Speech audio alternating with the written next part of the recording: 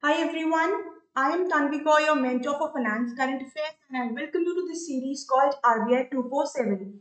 In this very series, we pick up some important financial topics and we try and discuss them with the help of different questions. So, before I start with today's session, there are two pieces of information for you all. One is that we have launched the RBI Grade B crash course. So this very course can help you prepare for both phase 1 as well as phase 2 together, and it has been offered at a massive discount. So if you want to get the further details about the course, you can visit our website. Secondly, we have also launched our new application. So you can download it from the Play Store. It will provide you all the necessary exam related updates, the free quiz, all the quizzes, and it would help you prepare better for your exams. So now moving on to first question. So before that, one more thing. If you want the free PDF of this very session, then please join our Telegram group. The free PDFs are provided over there only. So now moving on to first question that says, where has the Reserve Bank Innovation Hub been set up? So recently it was in news that RBI has set up its innovation hub. So where is this very hub located? The answer is option B, Bangalore. So let's discuss a bit about RBIH. What role does it play? Why has RBI launched this very hub?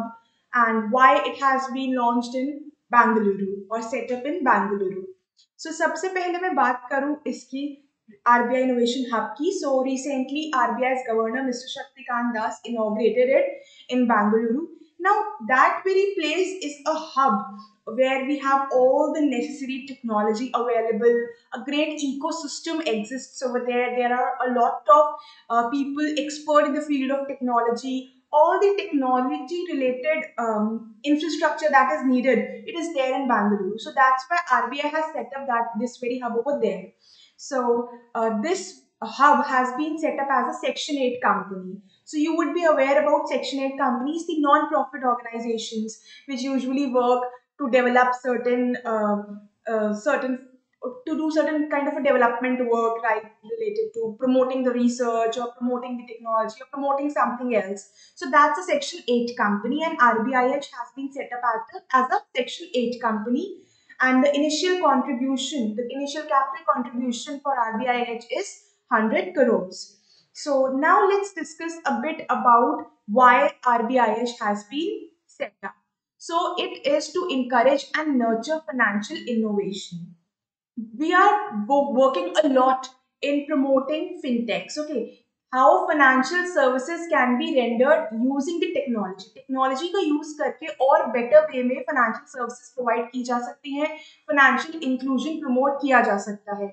Technology helps a lot in making sure that these financial services reaches every nook and corner of the country.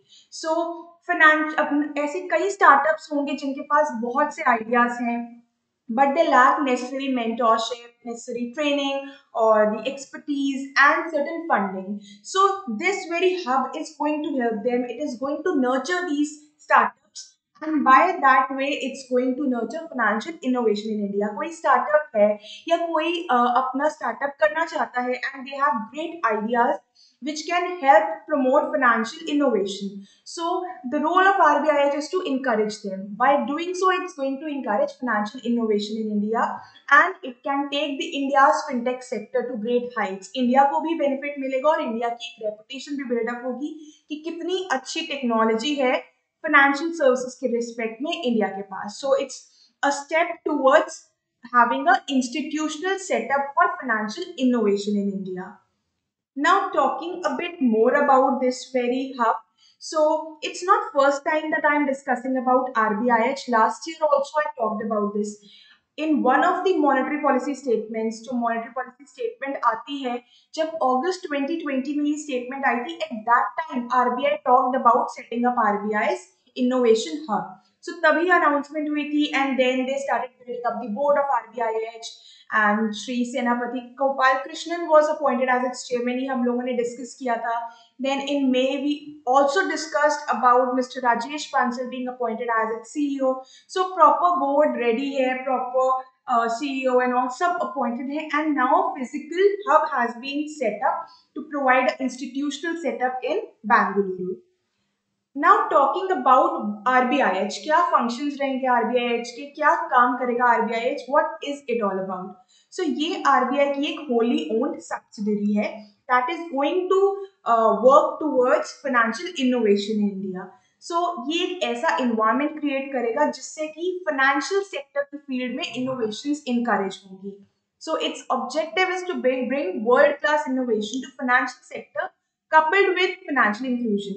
So we have to focus on using the technology to render financial services, and at the same time, the main focus should be on making sure that these financial services, these financial products reach the low-income people, ones who are not having the access, the rural areas और certain low connectivity areas. कैसे हम innovations के साथ आए, नए नए ideas के साथ आए जो ये मेक श्योर करेगा कि ये जो सारे फाइनेंशियल प्रोडक्ट्स या सर्विसेज हैं या डिजिटल पेमेंट मैकेनिज्म्स हैं, ये उन एरियाज में भी पहुंच सके जहां इतनी अच्छी इंटरनेट कनेक्टिविटी नहीं है. नाउ यूपीआई 123 पे has been introduced, and then so what is this?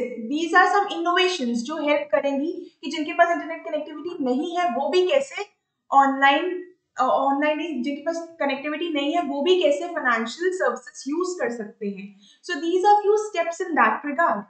Now, talking about this hub even further, so it is going to converge various stakeholders.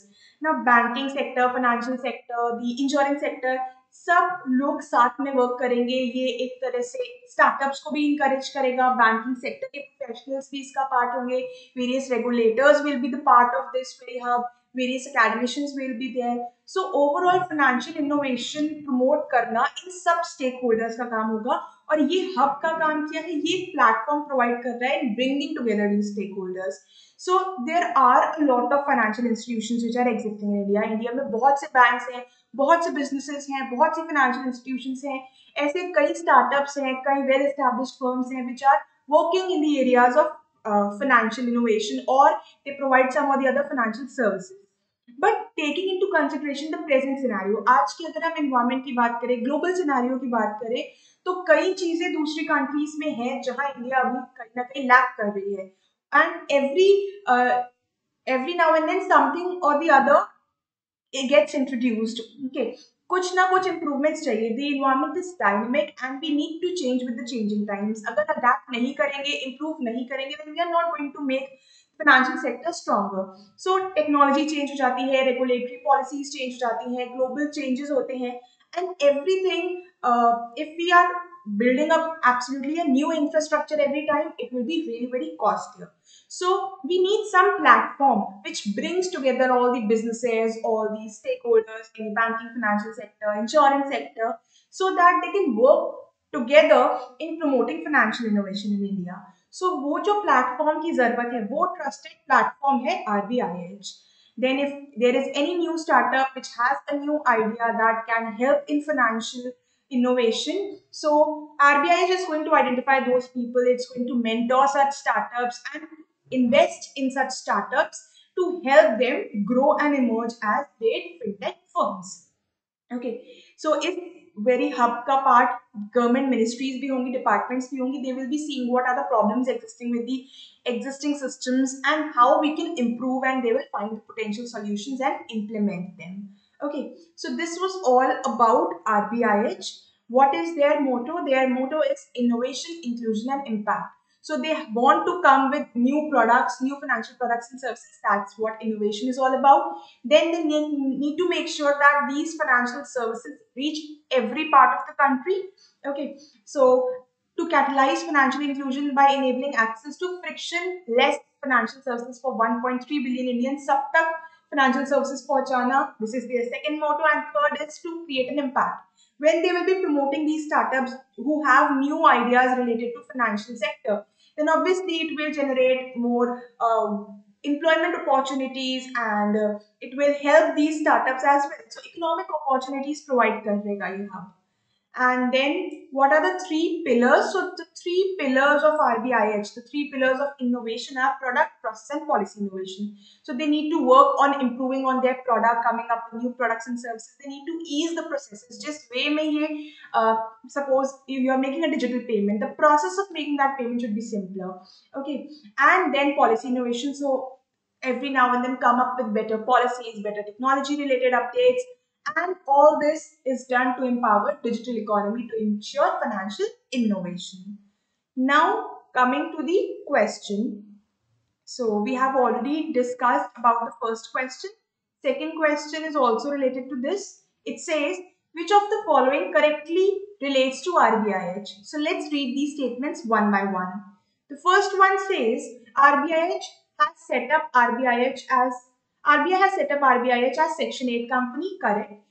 Gopal Krishnan is the current RBIH CEO. No, he is the chairman. And RBI's motto is all about innovation, inclusion, and impact. Correct. Rajesh Bansal is the current chairman of RBIH. No, he is the current CEO. So only first and third statement are correct. That's the answer is option A. Now coming to next question and next topic of today, that says identify the concept. So एक बार ये statement read कर लेते हैं, then we'll try and identify what they are talking about. So it says it refers to capturing the geographical coordinates of payment touch points deployed by the merchants to receive payments from the customers. Now think of a situation that you go to a mall, you bought something and you have to make a payment. Okay, suppose you want to make payment through your debit card. So you would have seen a device where you swap your debit card and you enter your PIN and the transaction gets processed. Or other option is that you can scan the QR code and make the payment through UPI. So what are these? These are payment touch points. इनके through हम payments कर रहे हैं. Now, this concept talks about capturing the geographical coordinates of these payment touch points. अब कहाँ पे ये QR code है, कहाँ पे ये मशीन है आपकी जिस पे आप ट्रांजैक्ट कर रहे हो, जिसके थ्रू आप ट्रांजैक्ट कर रहे हो डेबिट कार्ड के through. So if you are able to track the location, the geographical location of these, you will get an idea about where or how much is the penetration of these kinds of payment systems in India. कहाँ कहाँ ये payment systems use हो रहे हैं, कहाँ तक आपकी ये services पहुँच रही हैं, कहाँ तक नहीं, इस सब चीजों का idea लग पाएगा. So what is this process of capturing the geographical location of these payment touch points called? It's called geo-tagging. So answer is option A. तो थोड़ा सा और डिस्कस करते हैं geo-tagging और इसके बेनिफिट्स के बारे में. Now, why I'm discussing about geo-tagging? That's because RBI has recently released the framework for geo-tagging. Okay, so geo tagging की डेफिनेशन हम लोगों ने ऑलरेडी डिस्कस की. अब इसके बेनिफिट्स क्या हैं? अगर आपको पता है कि इस वेरी पार्ट ऑफ इंडिया में, इस डिस्ट्रिक्ट में या इस विलेज में या इस सिटी में इतने डिवाइसेस फंक्शन कर रहे हैं, you will get to know about the penetration of digital payments. Okay, अब आपको उनकी पेनिट्रेशन के बारे में पता चला तो आपको ये पता लग पाएगा कि कहाँ कहाँ अच्छा इंफ्रास्ट्रक्चर है, कहाँ हमें इम्प्रूव करने की जरूरत है, कहाँ नई पॉलिसीज इंप्लॉय करने की जरूरत है, कहाँ एडिशनल पेमेंट सिस्टम्स लाने की जरूरत है. So you will get an idea about all these things. Once you get to know where these devices are, you will get to know it through geo-tagging. Then you will get more insights on the regional penetration of digital payments. Now, after geo-tagging, say you analyze that, okay, in Delhi we have a lot of options available. We don't need to deploy more payment systems there. But you say, see some district of UP where you see that, okay, in this very region we are not having a lot of options. So we need to have more QR code with the merchants over there to facilitate digital payments, or we need more such devices through which the debit card payments can be made. So आप identify करने के बाद उन्हें deploy करोगे. So through this geo tagging you can monitor the infrastructure density across different location. आपको ये तो पता लगेगा कि ये devices कहाँ हैं और कितना उस पर्टिकुलर लोकेशन में कितना इंफ्रास्ट्रक्चर अवेलेबल है, कितनी नीड है. All that can be answered through geo tagging only. You will be able, once you get the insights, you can deploy these additional payment touch points if needed at that very place, and you can facilitate more on your digital literacy program. जहाँ जहाँ आप इन्हें implement कर रहे हो, फिर वहाँ पे लोगों को literate कराओगे, knowledge दोगे उस वेरी payment system के बारे में, so that they can start using it. So all these are the benefits of geo-tagging, and these benefits are only the reason that why RBI has introduced the framework for geo-tagging. RBI का objective है digital payments को और deepen करना, financial inclusion promote करना. Okay, so for that we need to make sure that the length and breadth of the country it has the access to these payments infrastructure. और ये कैसे हमें पता लग पाएगा कि पेमेंट इंफ्रास्ट्रक्चर है कि नहीं? It can be done through geo-tagging. Okay, now talking about the framework, सो इसमें एक दो चीजें हैं जो डिस्कस करने वाली हैं. Let's discuss about what RBI has notified through its framework. So first is that it has told about capturing the payment touch point details. ये devices जो होते हैं ना, point of sale terminals, these are the devices through which you can make payments with debit cards. This is what I was talking about. And second, I was talking about the QR codes. So banks, or at times there are certain non-bank payment system operators which are also offering these payment options. So they need to capture this geographical data and they need to report about the same to RBI. So जियो से जो information collect हुई वो किसको submit करनी है, RBI को. और वो इन्फॉर्मेशन किस रिस्पेक्ट में होनी चाहिए, that information should be related to the POS terminals which have been used, okay, all these kinds of machines, and the QR codes which have been used. Some are paper based, some are soft QR codes. So every that kind of a thing needs to be reported to RBI. Talking about the reporting guidelines, so in banks or non-banks PSOs को जो RBI को information submit करनी है, one is that it should be related to all POS terminals as well as QR codes. इसके साथ साथ कुछ payment infrastructure related और कुछ मर्चेंट रिलेटेड इंफॉर्मेशन भी इनको आरबीआई को देनी है. So as far as the merchant related information is concerned, the details about the merchant, his ID, what type of payment acceptance infrastructure has he deployed, QR code use कर रहा है कि point of sale terminal use कर रहा है, whatever they are using, POS use कर रहा है, वो सब information होनी चाहिए. Then the contact details about the merchant and all. Okay, merchant की location क्या है, address, state, district, post office, pin code, तभी पता लगेगा ना कि किन एरियाज में है पेमेंट इंफ्रास्ट्रक्चर, किन एरियाज में नहीं है. Secondly, information related to payment acceptance infrastructure. So general payment touch points which are used, QR codes which are used, all such type of information needs to be provided along with terminal type, terminal ID, कब आपने वो operations commence किए, operating status क्या है उस device का, terminal address, state, revenue center, pin code. सो ये सारी चीजों से ही आरबीआई ये सारा असेसमेंट कर सकेगी. And accordingly they will make the policies to deploy further infrastructure related to these payment systems in areas where we have lack of such things. Okay, now coming to next question which is related to this only. Which of the following correctly states the benefits of geotagging? So we have just discussed the benefits. Let's see whether those benefits have been mentioned over here or not. Provide insights on regional penetration of digital payments, yes. Monitor infrastructure density across different locations, yes. Identify the scope for deploying additional payment touch points. So ये सारे ही benefits हैं, so answer is option E. Now this was all about the questions. There is one topic that I need to discuss. I am not taking a question on this, but एक ये important लगा मुझे topic and it was worth discussing, so I have added it. Let's discuss about this.